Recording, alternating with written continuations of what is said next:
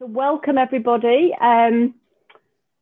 Tonight's webinar, we're going to be talking about all things adherence and supported self-management and behaviour change and personalised care. So lots to get through in the next hour. My name's Jill Rawlinson. I'm first and foremost tonight a PhD student, and I'm going to be sharing with you my research project. So I think an opportunity to share the research journey with you a little bit and what that's been like, maybe inspire you in your next stages to perhaps get engaged in more research, perhaps go on to an MSc or PhD in the future if you're not already studying at that level. And that, as you've probably guessed, is all about adherence and self-management. And we're going to talk about the implications of that and hopefully give you a little bit of some things to take away to have a go with your patients when you're next on placement, or perhaps embed in your own life as well. My other role is as one of the assistant directors. I lead on education and workforce at the CSP. So you may have met me on one of the student webinars where we've been talking about all things placements and things. And my background is as a lecturer. I used to work at UCLan in Preston, the University of Central Lancashire, until a couple of years ago. So it's really lovely to be back in the classroom, albeit virtual. So please do feel like you want to get engaged and do feel free to ask questions if you want to. So let's get going. The real sort of driver for my PhD was this question, and it's I was very recently and still have an NHS contract working at Salford in their MSK services as an advanced practitioner, and many patients who I saw who were coming back for a musculoskeletal assessment, I'd ask them about the care they'd had, what sort of treatments they'd had, how they'd gone, and lots of people said, I went to physio and all I got was a sheet of exercises. And this really fascinates me because we know that exercise is a fantastic modality. We know that it is a very effective intervention for many, many conditions, both within musculoskeletal and in the wider specialties.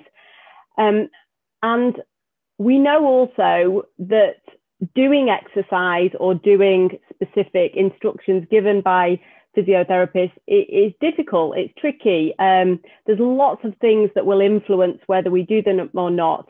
But it's very easy to make judgments and assumptions that people perhaps haven't felt committed, or they've not, given it, that they're lazy, or, they can't be bothered. So why should I be bothered to give you things if you can't play your part? And the important thing is that though that sheet of exercises might have been the gold standard treatment for that condition, but if we haven't engaged with our patient or service user in a way that they value that and engaging with it, then we are missing a trick, and that individual patient is missing out on optimal treatment. So as I say, tonight we are going to discuss the project that I've been doing. We're going to explore adherence and behaviour change. We're going to sort of touch a little bit on personalised care and what this means. And I'm going to introduce you to the COM-B model and the underpinning theoretical domains framework, so you can perhaps go and read a little bit more about that if you're interested. And sort of hopefully, as I say, give you some take-home things to have a go at with your patients when you're next on placement. If you want to go to menti.com, if you've used that before, if you just type in menti.com into a browser window and enter the code on the screen there's a QR code if you prefer. That should work, hopefully. There's a question on there which says, think of a behaviour you want to change, i.e. do more or less of, and think about what are the barriers or enablers to you doing this behaviour. So what stops or helps you do that thing that you think you should be doing more of? So if you can do that, it'd be really great for you to think about your own behaviours and what influences those. So hopefully you can see those come in. times coming up there: motivation, studying, knowledge, increasing exercise, clear action plan, laziness, enjoyment, peer support. Brilliant. This is very reflective of the literature in this area, I would say. Distracted, understanding, empowered, busy, why, judgment, procrastinating. Motivation is sitting there right in the middle. Confidence is really up there. Too tired. Arrogance. Studying. So have a little look at that, and I'm sure you will all resonate with lots of those reasons. And remember, our patients, who are just people like you and me, are going to have lots of those issues when we're thinking about giving them a intervention or plan of something to do. Behaviour change, what is it? So when we're thinking about behaviour change, you all then just thought about some behaviours. It might have been doing more exercise. It might have been drinking more water. It might have been going to stop smoking. It might be drink less wine. It might be stop putting off doing that assignment that you want to get on with. There's all sorts of behaviours that we are required to do every single day. And when we're thinking about physiotherapy and engaging with our patients, we need to think about what is the behaviour that actually needs to change? What are we asking people to do? And who needs to change their behaviour? Is it the individual in front of them? Is it you as the physiotherapist? Who needs to do what and when, basically? And who decides what behaviour needs to change? Is that your job as the physiotherapy student or physiotherapist to decide what your patient needs to do? Or is that thinking about the patient's decision? And is what you think is the behaviour they need to change necessarily what they think they need to change? Self-efficacy is a really important construct, and that's really about how capable we feel that we can enact that change. So some of those things that have just come up on the word cloud there, like confidence, if you don't feel particularly confident that you think you could do that behaviour, then you're much less likely to actually undertake that and adhere. And do our patients and service users want to change? A big bugbear of mine is because a patient turns up for an appointment, virtual or face-to-face, that we assume that they want to engage in our exercise or rehabilitation program. Maybe they just came because they got a letter saying to come along and they had no idea what it was going to entail. Maybe they just want to work out what's wrong and for somebody to tell them that they're not going to die of this shoulder pain. It's what it is, and the fact, it's nothing serious that's going to cause them long-lasting harm. Then maybe that's enough. So we need to think about whether people really want to engage with what it is that we want to do. We need to think about those barriers and enablers, which you've already started thinking about. And we need to really think about, why do people, including ourselves, act the way they do? And I'll tell you one thing, it's not just down to knowledge, because many of us know lots of information and stuff about things that are good for us, things that are bad for us, but it doesn't mean we're necessarily acting that way. So in terms of adherence, there's a definition here of adherence, and I'm sure many of you are very clear on what adherence means. Adherence is the latest sort of terminology. We've had things like compliance, which feels a little bit led by the clinician rather than, you will comply with my orders. So adherence is the World Health Organization's sort of latest. But when we do talk about prescribing medication, we use the word concordance a lot as well. How concordant is the individual with the agreed recommendations? But for the purposes of this, we're going to talk about it in terms of adherence. And the definition you could read there, it's that extent to which the person's behaviour corresponds with the agreed recommendations. And what's really important there is if we want to measure or understand adherence, we need to know, and the individual needs to know, what it is we are asking of them. We need to agree the dosage, the what, the when, the where, how it will feel, etc. Because if we don't know that, we can't understand if people adhere. And you'll see on the little hexagons on the right there that you'll see that there's lots of issues that come in the way of adherence. It's a very complex phenomena. How do we know if somebody's adhered or not? What if they do a little bit of what you've asked and not all of it? Is that adherence, or do we label them as non-adherence? How do we measure adherence? Many measures, as I'm sure you guessed, are self-reported by individuals. We're not going to go home with our patients and watch them every single day of every single minute. How can we use digital technology? How can we think about adherence measures so that we can really understand patients' behaviours? Because we know that people have social desirability bias. If you ask as the physio student, what have you done what I've asked you to do? People like to agree and say, yes, I've done everything that you've said. They might not always, but there is that sort of, people don't want to let down their health professional who spent time and energy on them. There's lots of interventions that have been studied to look at whether if you do something, it will increase adherence. But the literature, in a nutshell, says there is no single intervention that will enhance adherence. Different things work for different people. And I don't think that's rocket science. I think we know that everybody's different.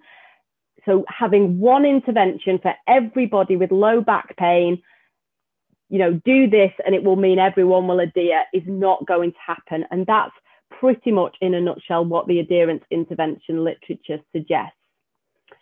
The big question is, if people do adhere, does it improve outcomes? So if they do exactly what you've asked of them, will they have improved outcomes?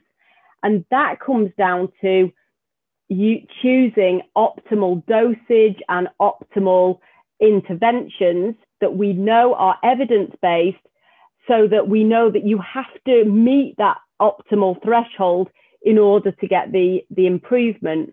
Perhaps if you only do half as much as you've been asked, that won't be sufficient to actually see the outcome. So the link between adherence and outcomes is complex.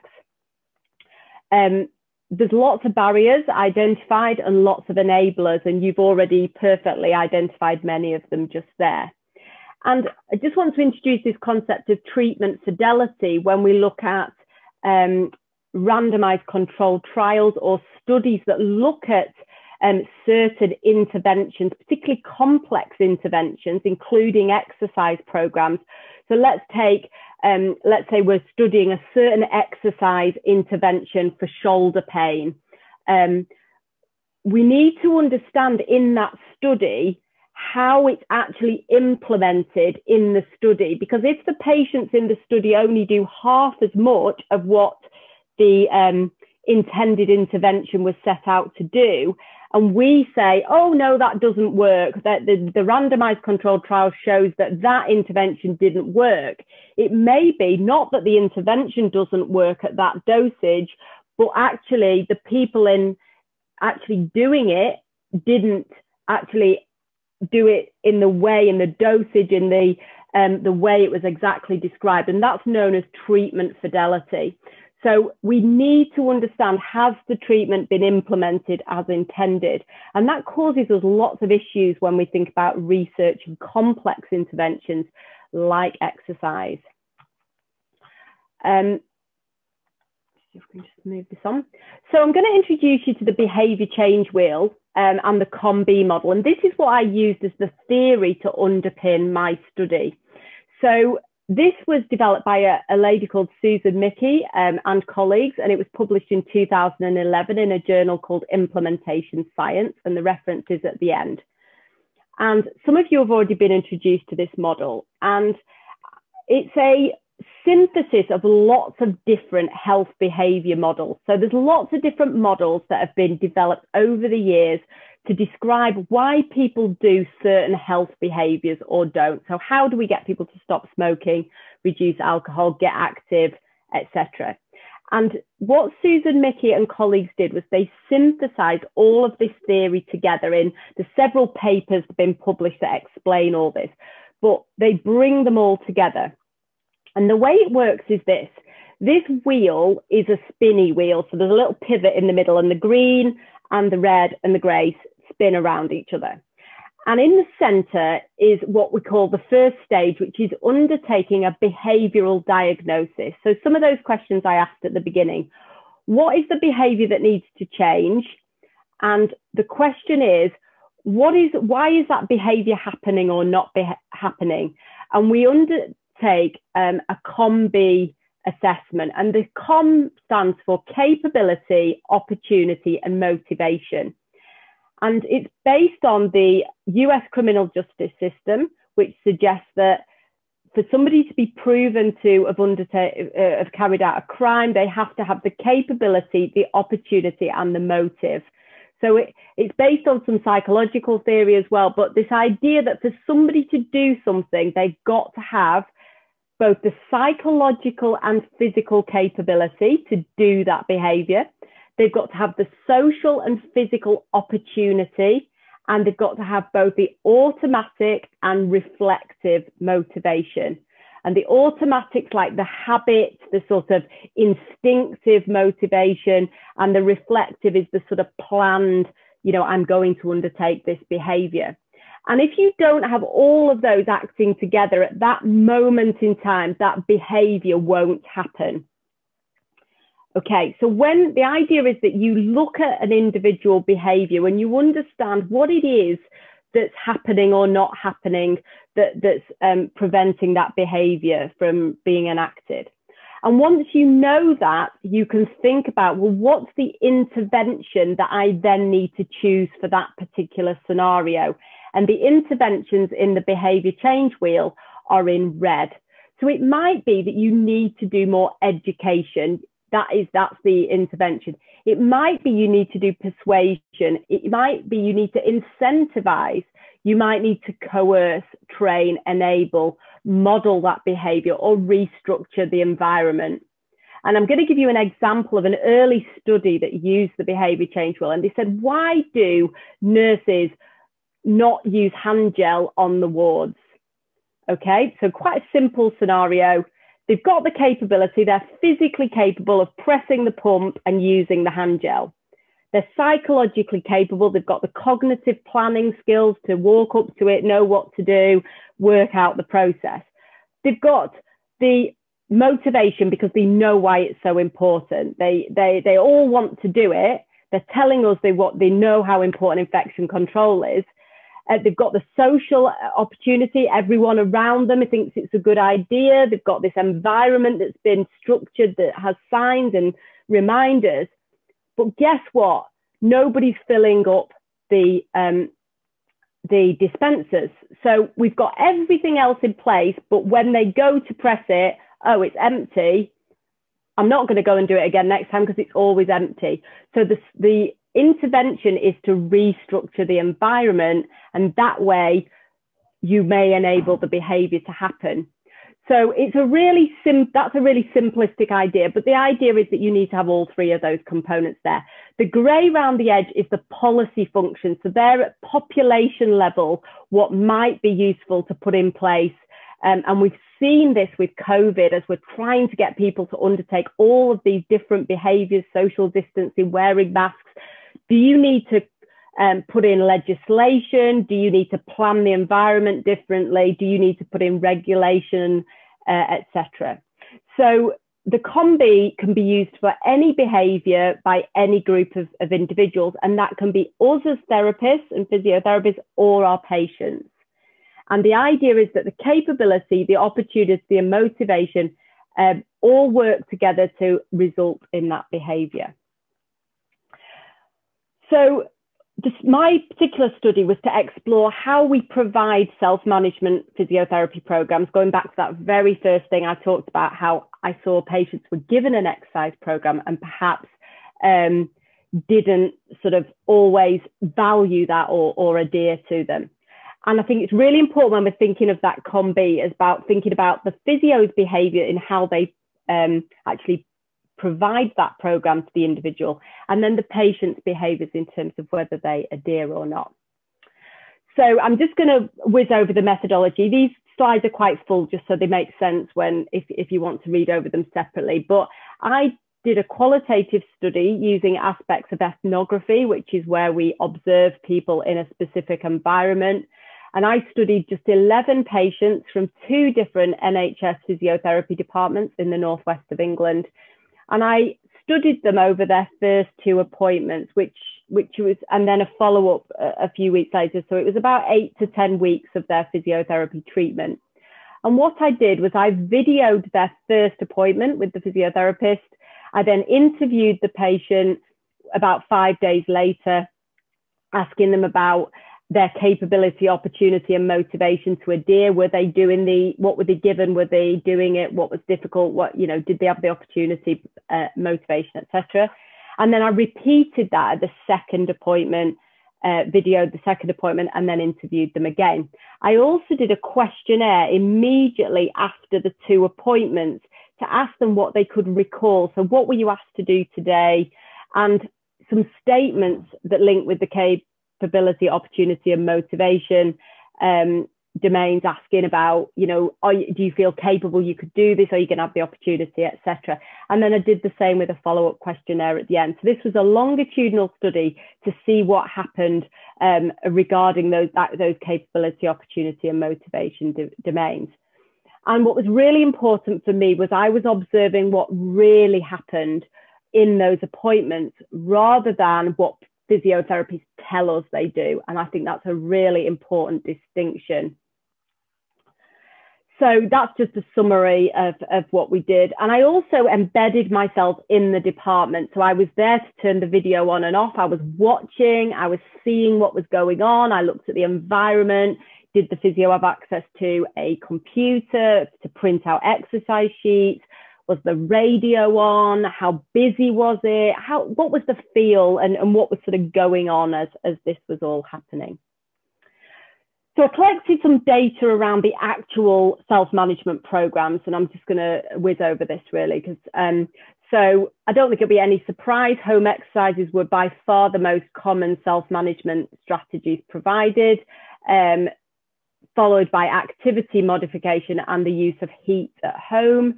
And then the slides on the right are my different participants, and I was able to understand this was the green is the first appointment and the blue is the second appointment for exercise prescription. So you'll see most patients got some more exercises at the second appointment.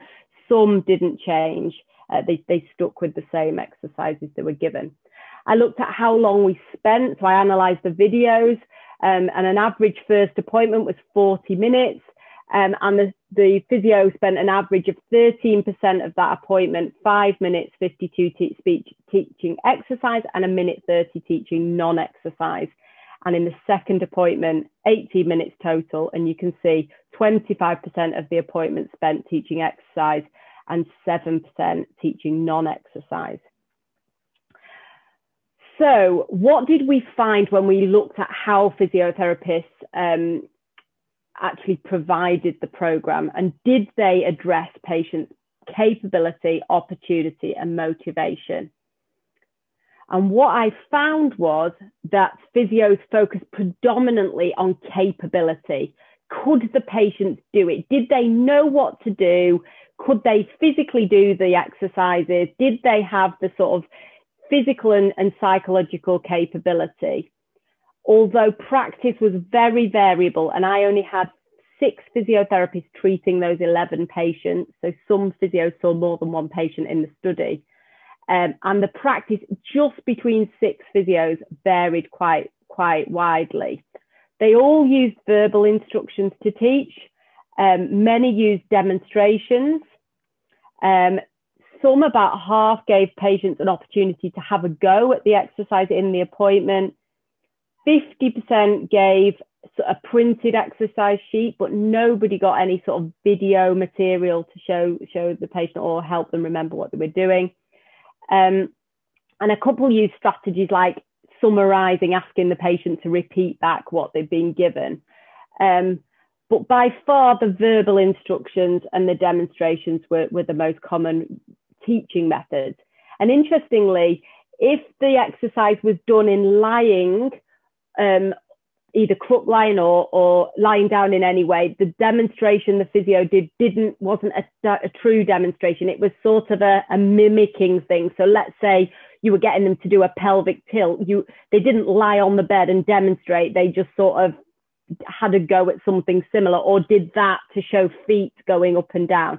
So really interesting to watch what actually physios do in practice. Really interesting was that I didn't observe any explicit shared decision making. So it was all very much, here's an exercise program and I'm going to teach it you and I'm going to make sure you can do it, and away we go. But there was no, do you want to do this? Is this something we're going to act on together as a plan? Nobody explored goals, which I think is quite surprising perhaps, and I'm sure all you guys are learning about the importance of goal setting as part of your assessment, understanding the patient. And there's probably lots of reasons for that. This isn't about being critical about physios. There's lots of things that influence that, but we didn't see any sort of true goal setting. And I didn't see any exploration of beliefs, expectations, or intentions about what the patient thought they were going to be getting out of physiotherapy. And 2 physiotherapists asked about the physical environment, about will you have a step on which to do these exercises, and are you able to lie down on the floor? So two physios sort of explored that a little bit. Okay, in terms of so that's just a summary really of what the physios did. The programs really varied in detail and complexity, but they tended to be really simple. There was this idea that we'll give you something really simple to do, then you can do it. We'll enable that capability by keeping it dead simple. Movements that are just part of daily activity, not going to flare up your pain, really keep it simple. And I'll tell you how the patients viewed that in a second. The environment that the physio worked in seemed to affect the prescription. So whether they had access to a computer, how much time they had, what was going on sort of in the department sort of seemed to play a part. And I saw that printed information was a bit ad hoc. Every single patient was offered printed information, but the way the physio offered it affected how it appeared to be taken up. So when they said, I've printed this off, would you like it? They all said yes. They just handed it over and they took it. When the physio said at the very end, as we were closing the appointment, saying, I can write those down for you if you like, all the patients said, no, it's fine, don't worry. So there's something about, patients, how we engage them in accepting or influence whether they accept written information. And that content and dosage was very vague. There was lots of just do what you can, let's start gradual and build up, rather than really saying, I want you to do 10 of these or 50 of these or 500 of these. It was very sort of flexible. And if we think back to adherence, how do we measure then if someone's being adherent if there isn't really an amount that we're asking them to do?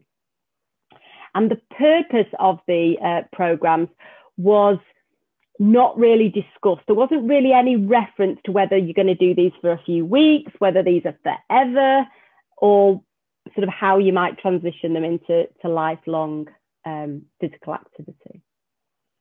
I'm just going to pause there for a minute just to check with you, Steph, we're all okay? All looking good. Good, excellent. Right, we'll whistle on and then hopefully we'll get some time for some Q&A.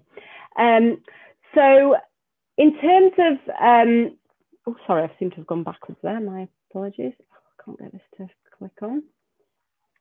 In terms of what the patients thought, there was 4 overarching themes and 20 sub-themes, and they're all there. I'll let you read through them on the slides at a later date. But the 4 overarching themes were about knowledge and memory, the influence of others, and that came across in your word cloud there, some of that peer pressure, peer support, goals and motivation. So interesting, remember I said that none of the physios explored patients' goals, but they actually all had, when you dug a bit deeper in the interview, they all had goals and motivations of why they were adhering and why they wanted to engage with physiotherapy. And really interestingly, patients personalized the programs to suit their own needs. However flexible they were given, they did what fitted their lifestyle. So if the physio said, I want you to use a towel and do it this way and don't move this and only do 6, and the patients did what they felt was right for them with their environment, their time available, what they just preferred. So that was a really interesting finding. And the patients generally focused much more on motivational and opportunity aspects rather than capability. So perhaps because their capability had been addressed quite well, they perhaps didn't talk about that so much perhaps, but they really focused on liking the flexibility.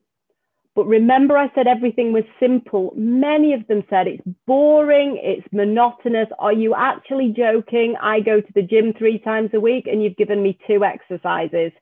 You know, this is not enough for me. It's boring. It's, you know, I'm not going to see you for another 3 weeks and you've given me 3 exercises. So there was this real feeling that patients needed a challenge. They all had goals and motivations, as I said, and the patients in my study all had very high levels of activation and wanted to play their part. They were influenced by wanting to please their physiotherapist, and they had good relationships. The therapeutic relationship was really, really influential. Remember, these patients volunteered to take part in my study. So that suggests perhaps that they were quite proactive anyway, that they were keen on sort of getting involved in physiotherapy. So there's only a limit to where we can take the findings of this. They all expressed a preference for group exercise, but none of them were offered it. And as I say, patients all personalised things.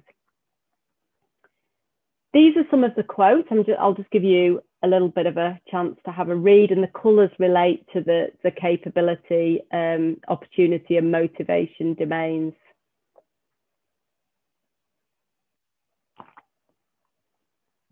This is a really interesting one, the top left.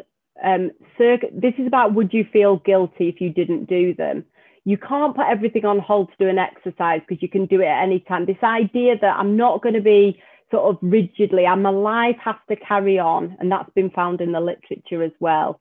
This personalization, I'll just ditch one of them, the foot exercise, but I'll still do the others because that one's causing me problems, so I'm not interested in doing it. So this idea that whatever you say, you know, patients still have that choice to be able to decide whether they want to do it. And one of my patients, out of just 11 people, couldn't read, and they declined the written sheet but didn't say why. But actually, it wouldn't have worked. This individual participant said, it wouldn't have worked for me because I couldn't read. So again, this assumption and this idea that everybody can follow those instructions.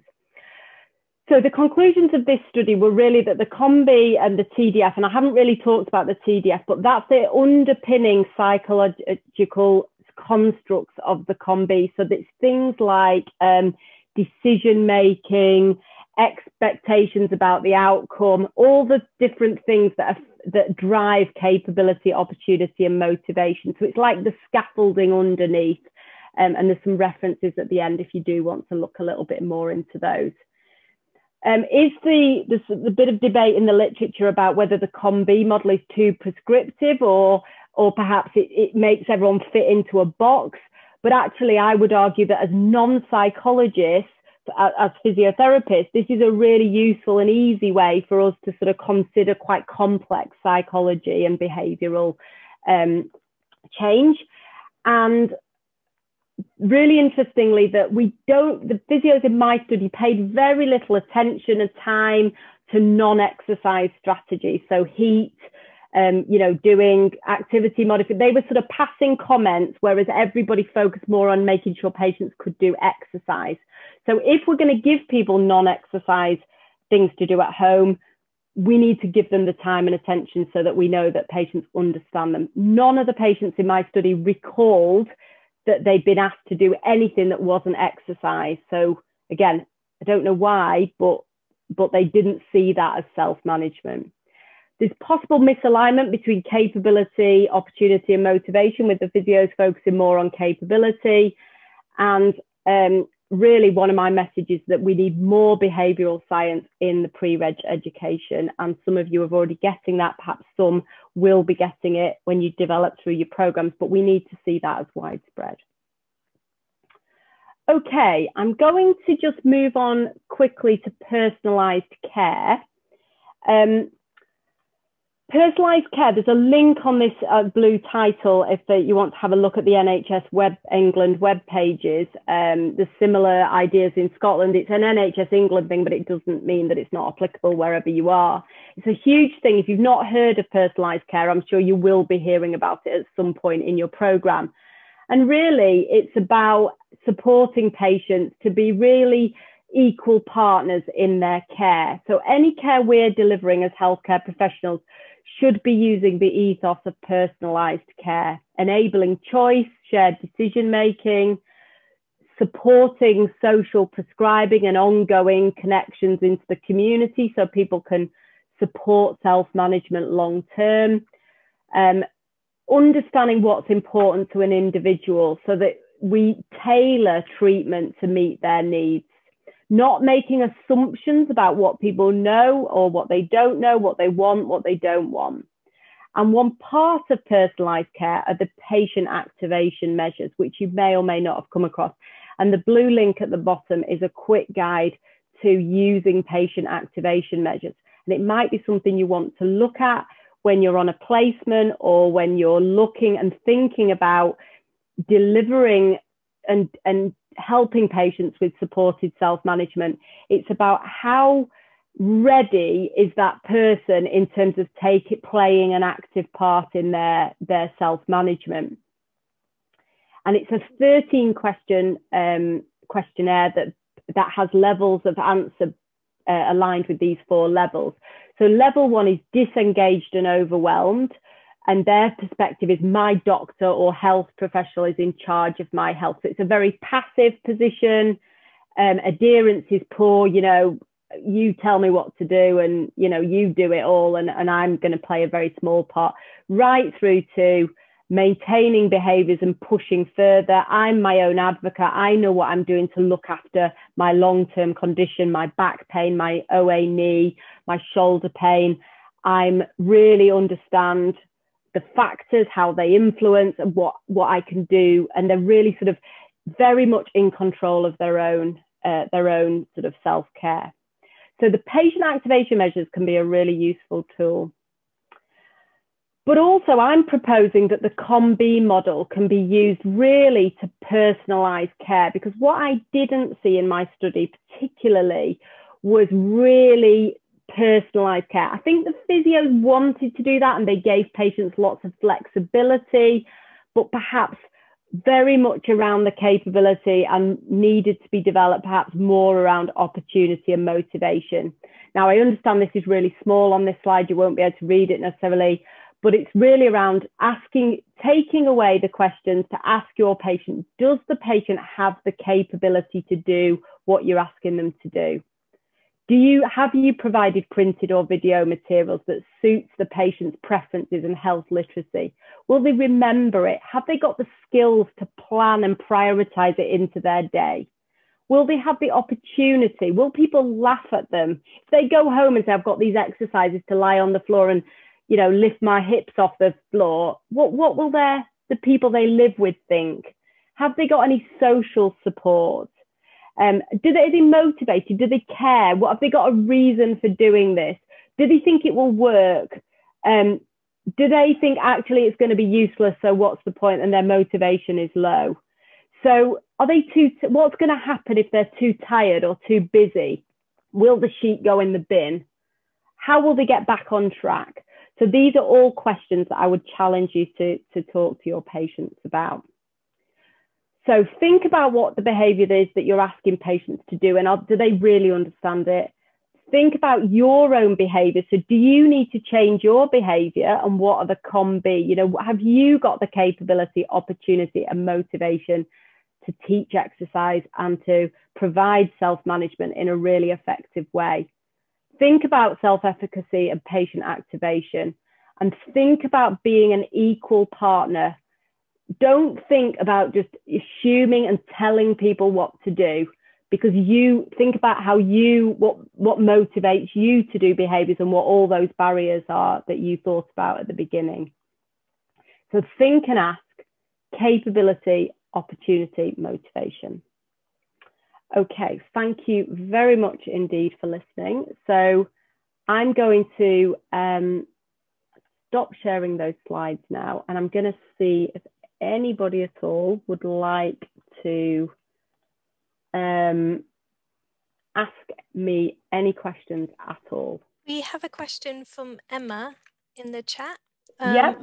Do you think you might have seen physios addressing more of the areas that were missed if they had more time? Brilliant question, Emma. And I have just written an editorial in this month's physiotherapy journal, so a little slide plug there for that, which is about how do we reset the new normal in MSK physio services after COVID. So we've seen this huge shift to online, haven't we? And I know some of you asked questions beforehand about how the telehealth thing works. Remember that the physio model of seeing a patient for, let's say, 40 minutes and then them coming back for a 20-minute appointment and then the next week was set up in the 50s after the post-war sort of need for physiotherapy after the Second World War.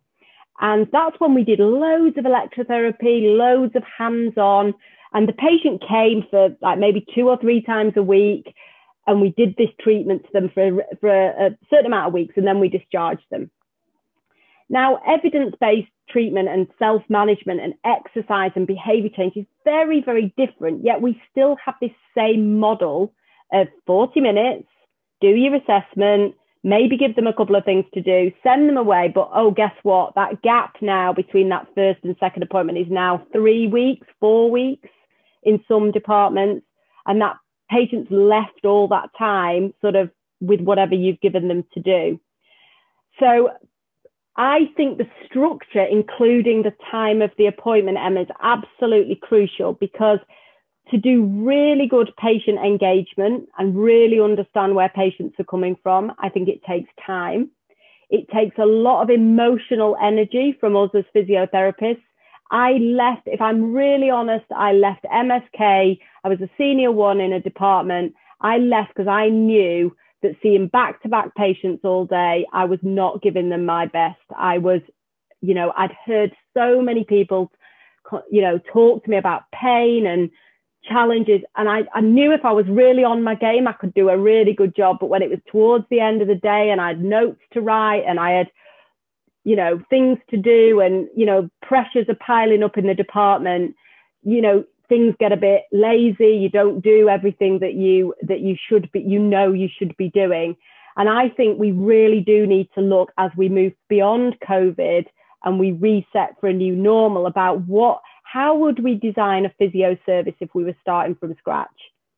With all the technology we've got, with text messaging, with emails, with video calls, with face-to-face, with groups, you know, would we design this sort of 40-minute appointment followed by these others? So I think we need to think about how we use our time so we avoid burnout for our physiotherapists as well.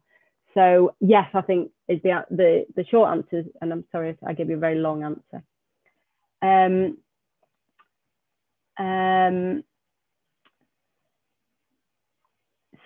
Alex has put a question about adopting a different approach and language style. Absolutely. You know,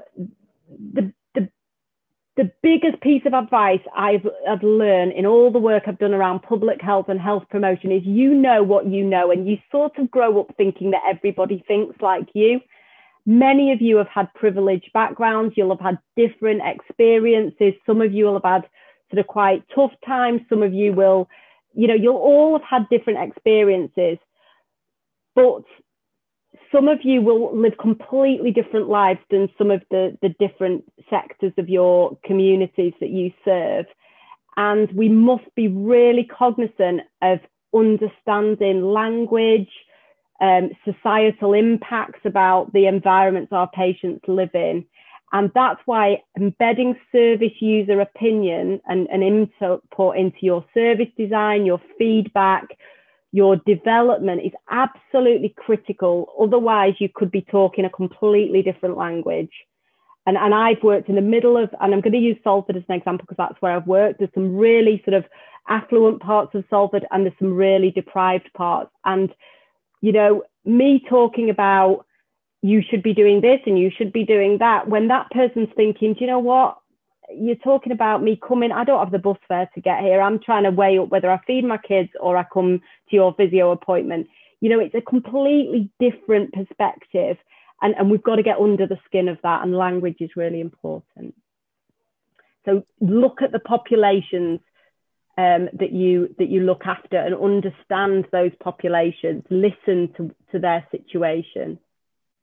We had a question from Rosie. You mentioned group exercise being a preference. Why do you think we don't offer this service? My impression is physios used to offer this more frequently.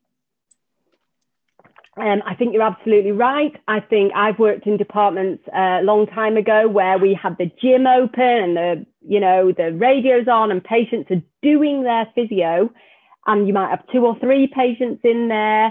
So there's that sort of group where they're doing their own thing, but they're in a sort of social environment.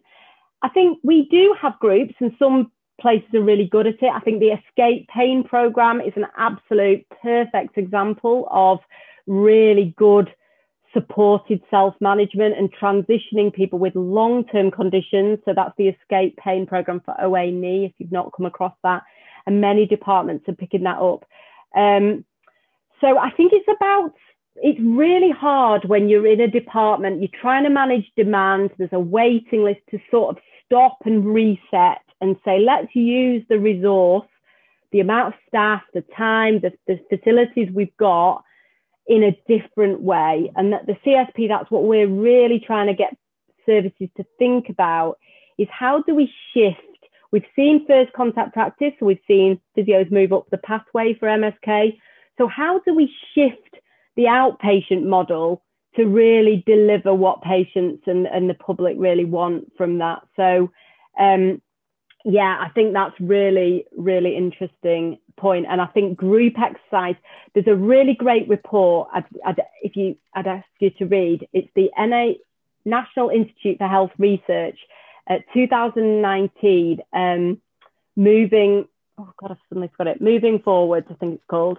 And it's an evaluation of all different interventions, of physiotherapy interventions for musculoskeletal, and many of those are group-based. So we've got to look at embedding really good quality group exercise. And for me, every patient should be offered group exercise if it's what they want. But we're miles from that point. We have a question from Sabine. In current times, do you think there's a role for digital technologies to try and help people adhere to prescribed exercise? I absolutely do, Sabina. I think that's sort of what I'm talking about with resetting. Maybe it's a much longer first appointment and then daily text messages. Maybe that's annoying. People might not want those. There's something about tailoring it to the individual, so not assuming that everyone wants to be bombarded. One of the patients in my study said, I'd love to receive text messages. I live on my own. It'd just give me that nudge. Other people might find that an absolute, irritant in the world of, too much technology. So I think absolutely we need to think about all the mechanisms that we can sort of touch base. There's some services that say, rate on a scale of 1 to 5 today, how you've got on with your exercise program. I think, but interventions, one size doesn't fit all. It's about tailoring the digital technology and the plan with the patient for me.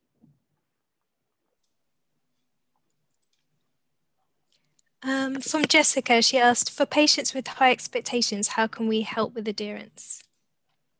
High expectations, do you mean in terms of what they want from us, as in, am I reading that right? That you mean, you know, their high expectations in what they're going to get from us? Because some patients want lots of hands-on, and because they think that's what is right for them, and that might be really good for them, and it might be part of what you want to offer.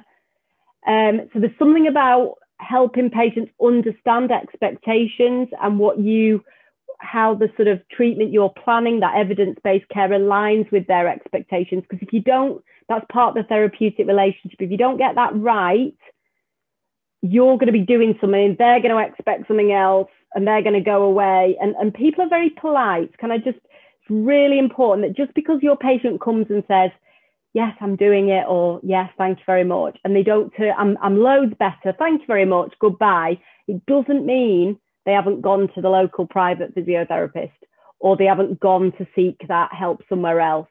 So really understanding what drives people and what their expectations are will help you have that conversation as equal partners to understand really if you're on the same page. And not everyone's ready, not everyone is ready. And if they say, you know, this isn't for me, your exercises, I'm sort of pretty happy, I'll just carry on. Let's not waste resources on people that aren't ready. Let them know they can come back into the system really easily without bothering the GP when they're ready and if they're ready. So yeah, I think it should be a much more fluid relationship. We have a question from Zoe. I often find patients are taken by surprise when I ask them what they expect to gain from physiotherapy. A large amount of them say they don't know what we can offer. Would more patient education be more appropriate prior to attending an appointment? Yes, so I think there's something about really, and these are really good service improvement ideas. If you're on placements where you're being asked to look at leadership placements, or placements where perhaps you're in an environment and you're trying to think about what would improve the care. Again, don't assume that that's what patients want. Get a little group of patients together, ask them what would have helped. You know, would information, they might say, do you know what, no, because I haven't got time to read it, I just want to come and ask you on the day. So again, don't make assumptions, engage with your service users, understand what they want that service to look like. Patient and public involvement is pivotal, but it could be a solution that you give them. Some of you might send them a little video of what your service offers, what it doesn't offer. That might be a really nice idea. You might send them a text message. You know, this is what we're going to be doing and this is what we're likely to do. But you've got to have that conversation. Some patients are happy to be left. You know, I've had patients where I've talked about, you know, should we list you for a knee replacement? Do you want to, you know, are you ready or you're not? And they'll say, sorry, doctor, you know, and I'll say, I'm not a doctor, but here we go. You know, different people want different levels of engagement in their care, and that's okay. But at least give them that opportunity to have that conversation. We had something from a number ending 938. Do you feel, though, that there is a certain glass ceiling to our care patient adherence due to social determinants of health? Well, social determinants of health are the thing that is going to affect how people sort of, what people do, what they believe, what their experiences. And if you're not familiar with the social determinants of health, what Dahlgren and Whitehead's Rainbow, please do see that, because it stops you thinking about, you know, when you see that obese patient in front of you, the worst thing you can do is think it's your behavior, you know, it's you as an individual that's caused that obesity, because it isn't. It's an absolute myriad of health, social determinants of health that will be affecting that. So I think you've got to understand that there may be limitations. People might not be ready for what you want to, you might be like jumping up and down thinking, I know if you did this, you would get better. But you've got to get the person to that point. And patient activation measures are a really nice way to help get them some of that way. But it might be in 5 years' time they're ready. And think back to your own behaviours. It's normal that you do something in January and you fall off the wagon, and that's okay. So let people go through those cycles and don't punish them for not doing as we tell them as physio terrorists. And let's never go to sort of that sort of nickname again, because it really is about engaging with our patients. From Patricia, you mentioned thinking about a different approach to physiotherapy and thinking about a new approach if you were to start up. I'm interested to hear, if you could change one thing, what would you change initially?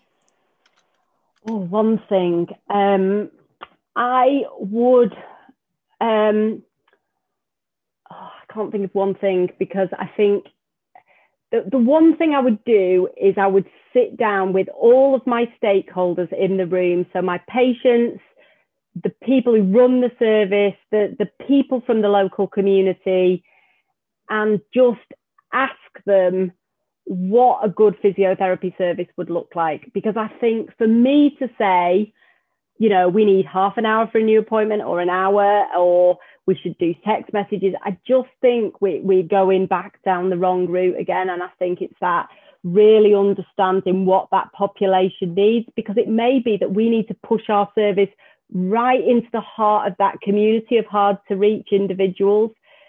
Coming to the hospital that's really busy, that is a nightmare to get to and park at, that might be the biggest barrier. And unless we change where we deliver our service from, we're on a road to nowhere. So for me, you've got to ask the patients and service users and the community what they want of that service. I'm conscious of time, but we'll try and get through a couple of more. We could go late into night. I could talk about this all night. So. Okay. Razia said that they used to run a community gym and clients had existing physio programs, but when asked if they did, they said they didn't. So Razia encouraged them to bring their exercise sheets and supervise them to make sure they did it. Do you think there's scope for a similar model where physios liaise with exercise champions in the community? Yes, absolutely. And I think that's where things like escape pain work really well, because I think you've got to build self-efficacy. If you're not an exerciser, many of you will be used to exercise and you'll have grown up around exercise. It's a good thing. But imagine a different world. You've grown up, you do exercise and it makes you sweaty. It really hurts and you feel terrible. Why would you keep doing that? Nobody around you exercises. Why would I do that? I look stupid. I feel horrible. Why would I do that? Now you do it. Many of us do it because we know it's good for us. And if you think about this girl can, it's that breaking some of those boundaries about, how we know, some of the things that put people off exercising. So I think it's really important that you build self-efficacy. You give people an opportunity to do their physiotherapy, do their exercises, do their rehab with us in a supervised environment with peer support. They see other people doing it. Oh, okay, they're doing it. I don't look so silly. Actually, I'm getting the hang of this. I've got someone there to help me. And then as we need to be transitioning people into long-term physical activity. So we need to be thinking about where would they engage with their community to do this type of activity or something that they like. And I really like the idea of hand-holding, not signposting. So rather than going, right, that's it, 6 treatments finished, the group's ended, here's a leaflet, you can go down the road to the local leisure centre, off you go. That's a huge leap, turning up to the yoga class and feeling like, I've been to classes and you feel an absolute idiot, and I'm, know a bit about exercise. So what about building in, right, the next session, we're going to come with you to your first exercise class and we're just going to sit on the side and we're going to be here. If you have a flare up, what a different idea. And they go, oh, actually, I met somebody and it was really nice and I managed okay. Okay, next week we'll do it again. And then actually the week after you're going to go on your own, but you can ring me if there's a problem. And I think we've got to be much more realistic about helping people transition into long-term, because what they then develop is they build community networks and resilience. So if you've got an OA knee and it flares up and you're sat at home on your own and you don't know anybody, who do you ring when your knee gets sore? You pick up the phone to your doctor, or because you probably can't get through to a physio because you've been discharged, and you create a GP appointment. When actually, if you've met Brenda or David or somebody at the class that, you know, you go, oh, my knee's been bad this week. And they go, oh, my knee's been bad as well. And you build these resilient communities that can cope and they don't rely on health resource. So it feels a bit airy-fairy and a bit long-winded, but these things potentially work really well, but it's a total different mindset. So yes, I think we've got to allow people to come to physio and support them to build the skills and capabilities, build the motivation, and then transition them and think about long-term physical activity or rehabilitation for their condition. Thanks, Jill. I think we'll take one more question because I think we've lost a third of our audience. But is there any, no problem. From Adam, is there any resources, references you could recommend to us, as I'm doing a project on something similar, but in paediatrics? Yeah, there's some references at the end there. They will lead you to many, many more. There's a paper on adherence by Bailey et al. From 2019 that just talks through some of the challenges. So there's quite a few references at the end, yeah. I'm happy to try and, I know a lot of what I've talked about is quite big and it's hard for you to think about how you're going to influence that, but you guys are going out there into practice and can really change the world. You know, you don't have to design services that have looked the same since the 1940s, okay? So really do take those small changes. And if nothing else, just have that conversation with your patient, be it online, be it face-to-face, understand their world, what they want, what they'll find really difficult. Have they got the capability, opportunity, and motivation?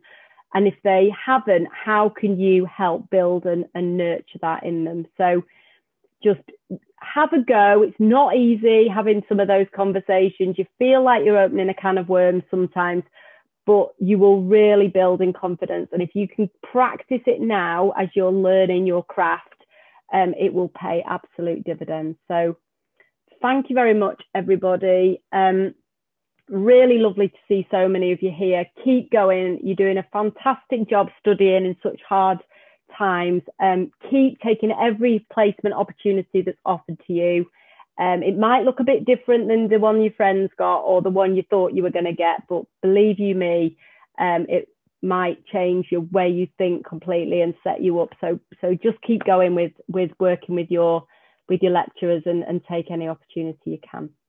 And hopefully we'll see you on the next webinar. So thanks to Steph for organising these events, and do stay connected with us on Twitter and post and keep connected on Twitter and ask any questions, and I'll try and sort of answer them on there if you wish.